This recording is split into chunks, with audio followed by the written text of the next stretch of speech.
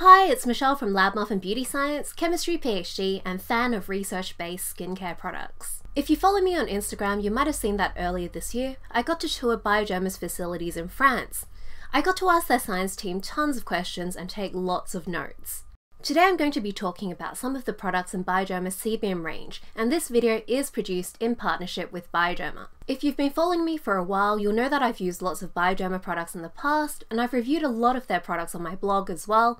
I think the earliest one would have been in 2013, which is 6 to 7 years ago. So a bit of background on Bioderma and why I've been into them for so long. Bioderma are a very science-focused French dermocosmetic brand. And unlike a lot of other brands that mostly base their products around science-backed ingredients, Bioderma go a few steps further and they actually do their own original research. And they do this in conjunction with universities and dermatologists and other experts. If you look up Bioderma on a journal database like Google Scholar or PubMed, you'll see some of their publications in some pretty prestigious journals like the Journal of the American Academy of Dermatology, the European Journal of Dermatology, and the Journal of Cosmetic Dermatology. Their main specialties in research are acne, sensitive skin, and sunscreens, and this is reflected in a lot of their really innovative products, which I've talked about before. So for example, they invented micellar water, and the Atoderm range is recommended by dermatologists and the Eczema Association of Australia. If you're interested in more behind-the-scenes info on how they develop, manufacture, and test their products, I have a blog post all about that. Like I said before, Bioderma are a dermocosmetic brand. There's a tradition in France where if you have a skin problem, you go to a parapharmacy. And in the parapharmacy, you talk to a pharmacist about what problems you have, and they'll recommend you the right skincare products from one of these dermocosmetic brands, which are usually formulated with the science behind how skin works in mind. And if you've ever been to a French parapharmacy, you'll know why this process is important, because there are a lot of products. It can be pretty overwhelming. So today I'm going to try to help you out. If you've ever looked at the Sebium range and wondered which product is right for you, then I'm going to be doing a deep dive on each of them. Now, you mostly hear about acne in the context of like teenage skin, but adult acne is a growing problem. Adult acne is when you have acne over the age of 25, and it's estimated that up to about 40% of adult women have this problem. The same 4 factors lead to both adolescent acne and adult acne. They are overproduction of sebum, which is skin oil, clogged pores, overgrowth of acne bacteria, and also inflammation. Acne treatments will target one or more of these 4 factors. The problem is a lot of these acne treatments are quite harsh. They tend to be keratolytic, which means that they increase how quickly your skin sheds. And so if your skin is shedding much faster, that can lead to sensitivity and dryness and harshness. The Sebium range has 3 main aims. Firstly, it tries to help your skin prevent further acne by using very gentle actives. Secondly, it helps your skin repair its own barrier function so that it's more resilient and so it's less sensitive. And thirdly, it tries to counteract the effect of these harsh medicated actives that you might be using by hydrating your skin. There are a few patented ingredient blends that Bioderma has put into the Sebium range. A lot of Bioderma products, including this whole Sebium range, contain a group of 5 ingredients known as DAF. And these help make skin more resilient. So it reduces skin reactivity, reduces the permeability of the skin, and it reduces free radicals. In some of the moisturizers, there's the fluid active complex, which helps decrease sebum levels and regulate the quality of sebum. So people with acne tend to have more squalene in their sebum, and this can oxidize, and when it does, it leads to clogged pores as well as irritation. Fluid Active contains antioxidants which have been shown to decrease the oxidation of squalene. Bioderma have lots of clinical trials to back these up, and I'm going to link the patents in the description if you're interested in reading a bit more. So onto the Sebium range. Today I'm going to be talking about 5 products. There are 2 cleansers, 2 moisturizers, and 1 moisturizing makeup primer. So the first product is the Sebium H2O micellar water. I've talked about these micellar waters before and how they work. So what's special about the Sebium micellar water? Well, it contains actives that act to help with acne. Firstly, it contains zinc and copper is the reason why it has this blue color. Copper is mostly antibacterial, and it's the reason why you shouldn't use this around your eyes because it can sting your eyes. There are a few studies that suggest that zinc might help with acne, so it might decrease sebum levels, it's antioxidant, and it might also help reduce the acne bacteria as well. The way you use it is you pour it onto a cotton pad and then wipe it over your face. So one of the questions I get a lot about micellar water is it okay to leave it on your skin?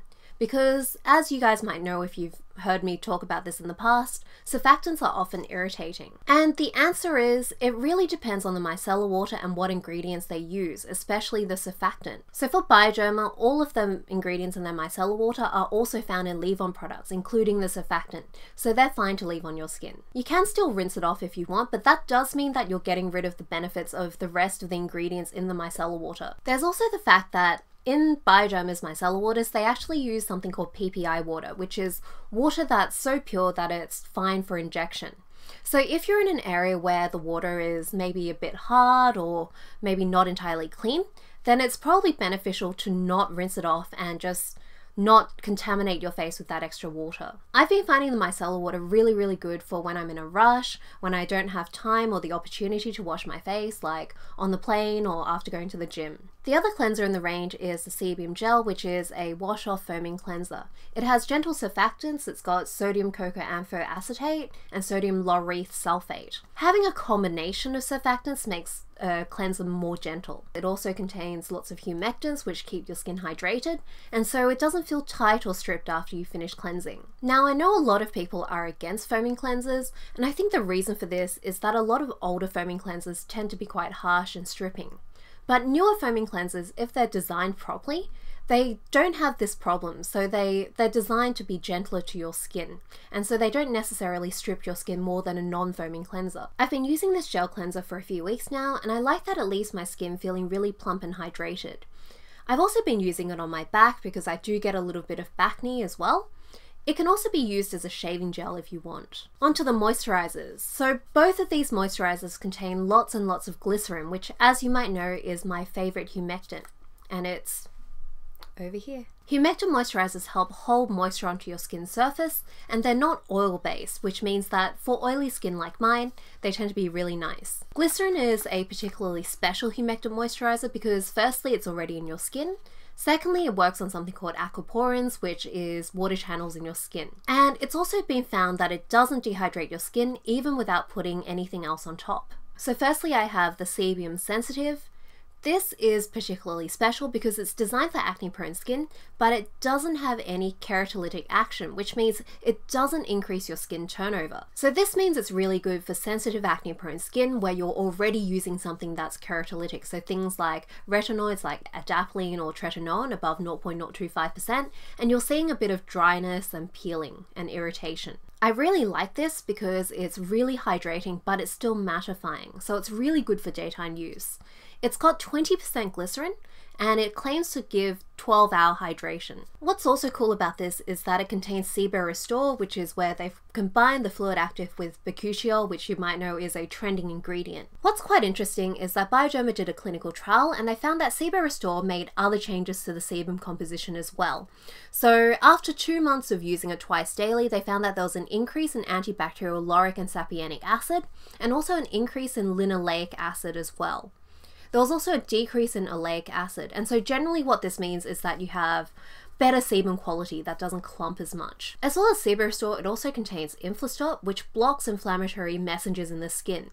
And so what this means is it reduces acne, and it can also reduce post-inflammatory hyperpigmentation. This is the brown spots that you get after the acne goes. The Sensitive is also really soothing. It hydrates and restores the skin barrier, and it actually has been found to reduce the side effects of acne medications, so things like redness, dryness, itching, and burning sensations. So this one has a really light mattifying texture, but if you're after mattifying, there is a product which I'm going to talk about a little bit later, which might be even better for you. Now, if you're using even stronger acne medication like isotretinoin, which is in Roaccutane, this is an oral medication that you take, then you might be more interested in the Sebium Hydra. This is the most hydrating of the moisturizers, and it really targets skin that has red patches and lots of flaking. Again, it's got lots of humectant glycerin. It's also got ceramides as well as some mineral oil. And mineral oil, even though though there's a lot of rumors that it's comedogenic, it's actually not, and it's actually one of the best oils for acne-prone skin because it's very bland. It's also very stable, so it doesn't oxidize or change on you. There's also allantoin and inoxabolone, which soothe your skin and reduce redness. Personally, I like using the sensitive during the day under makeup, and I use the Hydra at night even though I'm not using isotretinoin.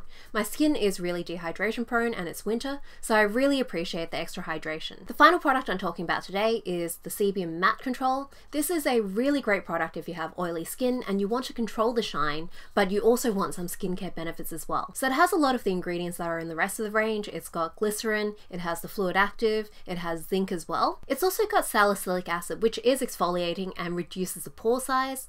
It's also got mushroom extract, which contains agaric acid, which again reduces the appearance of your pore size. Like a lot of other makeup primers, it's also got mattifying and blurring ingredients, and so it has that immediate blurring effect, but it also has a longer term effect as well. Because this is so mattifying, it's best if you use it just on the oily areas, so for me that's the T-zone as well as these bits here. So I hope this was an informative deep dive on these products and it helped you work out which products are best for your skin. Let me know what other brands you want me to look at in the future as well. If you enjoyed this video, you can also check out the rest of my videos and like and subscribe to my channel.